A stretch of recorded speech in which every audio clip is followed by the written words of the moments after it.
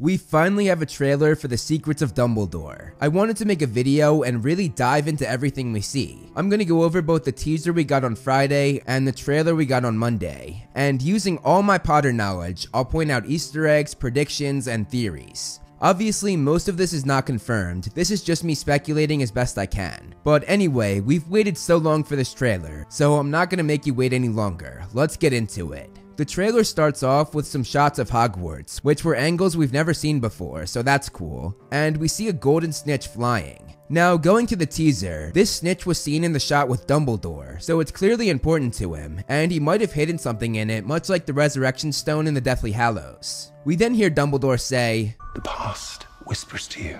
The past he's referring to was of course from his younger days when he met Grindelwald, made the blood pact with him, and his sister Ariana died, possibly by his own hand and because of his actions with Grindelwald. We then see Newt and Theseus go into Hogsmeade Village, which we saw a ton of in the original series. They go to the Hog's Head, the pub that Dumbledore's brother Aberforth owns. This was of course where the first DA meeting happened, and where the trio entered Hogwarts before the final battle. We then get our first look at young Aberforth, which is awesome. "That would be my brother." The way he speaks of Albus, it's clear he still holds a lot of resentment toward his brother, especially because he blamed Albus for Ariana's death. At their sister's funeral, Aberforth punched Albus in the face and broke his nose, so clearly there's some bad blood there. The next shot shows Dumbledore walking through a village, and looking at the signs, they're all in English, so he is not in Brazil where most of the movie is confirmed to take place. We then hear a voiceover where Dumbledore says, "The world as we know it is coming undone.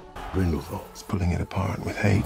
Probably referring to Grindelwald's rampage taking over the world as his armies were getting bigger and stronger. In the next shot, we see a big crowd at a rally, and looking at the sign, it says Supreme Boss in Portuguese, which is the language most in Brazil speak, and that makes sense because, as I said, the confirmed location for this film is Brazil. This might be a rally for Grindelwald, and he's the Supreme Boss the flag is referring to. We then see Grindelwald pulling a memory out of Yusuf Kama's head, who of course played a very large role in the last movie. Taking a memory out of someone's head is something we saw a lot in the original series, and Grindelwald might be using Kama's memory to his advantage somehow. We then have some dialogue where Dumbledore asks Theseus to trust him. "You'll have to trust me."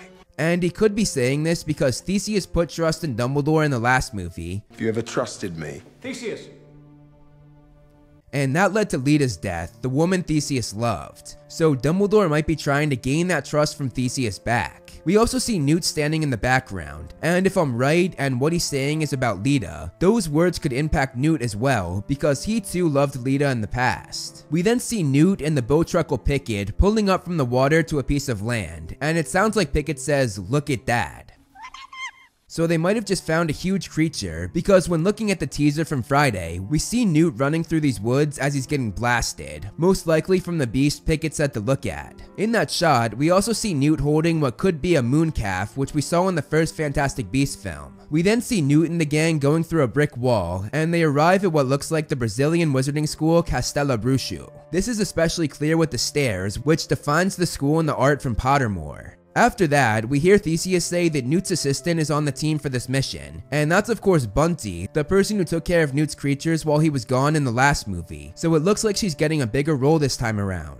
We then get another shot of a building in the mountains, and my best guess is this is the other side of Castelo Bruxo on the opposite side of the stairs. We then get a shot of more people rallying, and if you look closely, this sign right here is the same sign that said Supreme Boss in Portuguese, so this is the same crowd from before, but this time on the move. The next shot shows Eulalie Hicks, who Theseus describes as a school teacher. "The school teacher?" Now, Eulalie Hicks was in The Crimes of Grindelwald very briefly, but the film never told us who she was. However, the screenplay did. The screenplay says she's a young American professor at Ilvermorny, the American wizarding school, so it looks like she's joining the action with Newt and the gang. We then see this team of heroes on the train, which I don't think is the Hogwarts Express, as that train is red and this one is more blue and gray. While on the train, we see something huge, as Newt gives Jacob a wand courtesy of Dumbledore. "Dumbledore asked that I give you something." Are you kidding me right now? So this raises the question, is Jacob more than just a muggle? He might in fact have a magical ancestor that we didn't know about. We then cut back to Hogwarts and see a Gryffindor Quidditch player flying over the courtyard, and it looks like he bears the number 9. The number 9 doesn't mean much, but I just thought I'd point it out because maybe it will be important later. Also, he could be chasing the snitch that we saw in the very beginning of the trailer. We then see a shot of Newt, Theseus, Jacob, and Hicks walking through Hogwarts, and in the next shot, they're in the Great Hall. We see Dumbledore using his wand to make a giant mass, which if you look at it from this view, it looks like he's creating an image of Castello Brushu, showing them where they were going.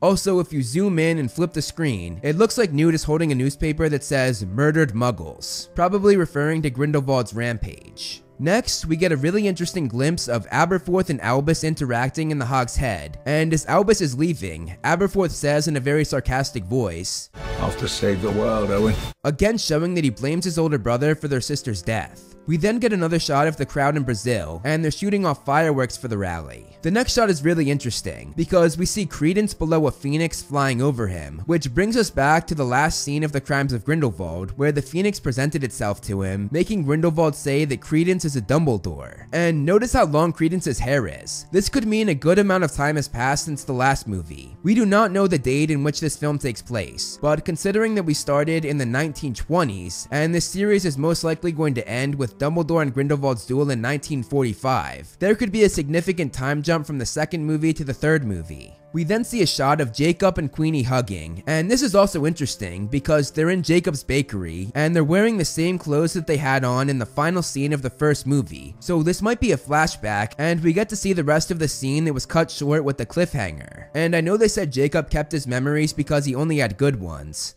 But you said it. The potion only erases bad memories.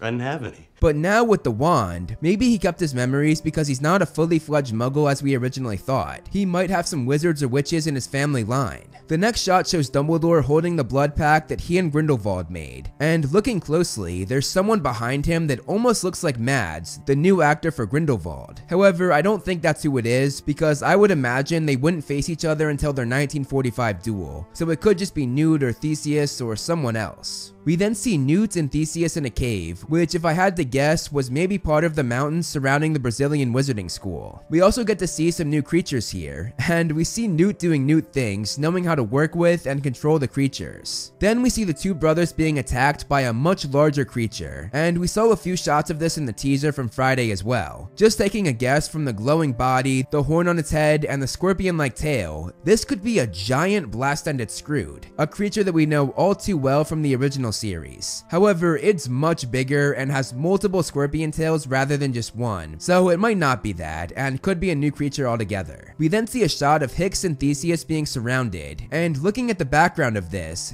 looks like the same place where Dumbledore was when he had the snitch in the teaser. Hicks and Theseus begin to duel 4 people, 3 of them dressed a lot like Dumbledore, but doing a side-by-side comparison, the colors of their coats don't match Dumbledore's, so I don't think that he's part of this. Also, looking closer, we can see some creatures here, and they are creatures called Duricrawls, which we saw in the first movie, and they have the ability to disapparate and reappear somewhere else to get out of danger, which if you look closely is exactly what they're doing here. The next shot shows Jacob trying to fight the wind that's blowing all the dishes around him, and we saw a similar shot to this in the teaser. Originally, I thought Jacob was the one doing this with magic, but here we see it's actually Queenie doing it. Jacob and Queenie of course did not end on the best of terms, as she left him and joined Grindelwald, and I'm still convinced that Grindelwald put her under the Imperius curse, because he met her right before the final battle, so I don't think Queenie is in control when she's going after Jacob here. We then see a shot of Credence around where we saw him with the Phoenix, and he's joined by Vinda Rosier, the woman loyal to Grindelwald from the previous film, and there's also another woman there, maybe another one of Grindelwald's loyal followers who we haven't met yet, because I don't recognize her. Credence is cutting through what looks like a magical protection, because if we go back to the Deathly Hallows, the magical protection around the castle was blue, and then when Voldemort broke it open, it turned orange, which is exactly what it's doing here in this shot, so they might be trying to get to something that's magically guarded. The next shot shows Newt running up the steps of Castello Brushu, chasing after who might be Tina. We saw another angle of this in the teaser, and if you look closely, there's a group of people waiting for them at the top, and going back to the trailer, the next shot shows Grindelwald up there. Both the teaser and this trailer give us our first look at Mads as Grindelwald, who of course replaced Johnny Depp. In this shot, Grindelwald says, "Our war with the Muggles begins!" which we of course heard a lot about in the original series, Grindelwald wanting to rule over Muggles, and here in this movie seems to be when he starts that war against them. We then see a shot of Yusuf Kama at what I think is Castello Brushu, and he takes down a bunch of people who are most likely Grindelwald's followers, which could mean there's going to be a big battle at this school, much like the Battle of Hogwarts. The next shot shows Grindelwald in a giant pool, which I'm assuming is a giant pensieve similar to the one that we saw in Makusa in the first Fantastic Beasts film, and he's probably using this pensieve to look at the memory that he got from Yusuf earlier in the trailer. He blasts a bunch of water at who I think is Credence, judging by the long dark hair, and he disapparates, then reappears right in front of Credence, and he begins to choke him as Rosier and another follower of Grindelwald watches. So Credence probably said something about leaving or not trusting Grindelwald anymore, which pissed him off, hence him slamming him on the wall. In the next scene, we see Credence running at Dumbledore, followed by a giant obscurial mass. The giant mass is similar to the one that he made in the last film when he lost control of his emotions, and here he looks pretty mad, so he's probably lost control of his emotions again, this time because of Dumbledore. This is an interesting meeting, because Credence thinks he's a Dumbledore, as that's what Grindelwald told him at the end of the last movie, so he might feel as though he was abandoned by the family, thus why he's going after Albus. We see the two push each other, and as they do, Dumbledore disapparates away, and if I had to guess, is most likely going to reappear somewhere near that area and the fight will resume. The next shot shows the Room of Requirement opening, and when I saw this room in the teaser on Friday, I suspected that's what this room was, because we had never seen anything like it in the castle before. This device in the middle of the room is most likely going to take them to the Brazilian Wizarding School, the room giving them an easy way to do so, which we've seen it do in the past, like creating the tunnel to the Hog's Head in the original series. Also, notice that each one of them has a suitcase. My guess is each one houses something for that specific person, courtesy of Dumbledore, and it's something that will help them on their mission, much like when he left something for each person in the trio in his will, which also helped them on their mission. In the next shot, we see Newt being held up in the air and a suitcase dangling by what I think is a new beast introduced just for this movie. We then see Pickett running for his life, possibly from the beast he and Newt saw in the woods earlier in the trailer. After that, we see Credence releasing his obscurial magic at Dumbledore, so this is probably connected to their fight from earlier. After that, we go back to the scene in the Great Hall, and Dumbledore gives 3 points to Hufflepuff. Correct. 3 points to Hufflepuff. Meaning Newt answered that question, because that's of course his house, he's a Hufflepuff.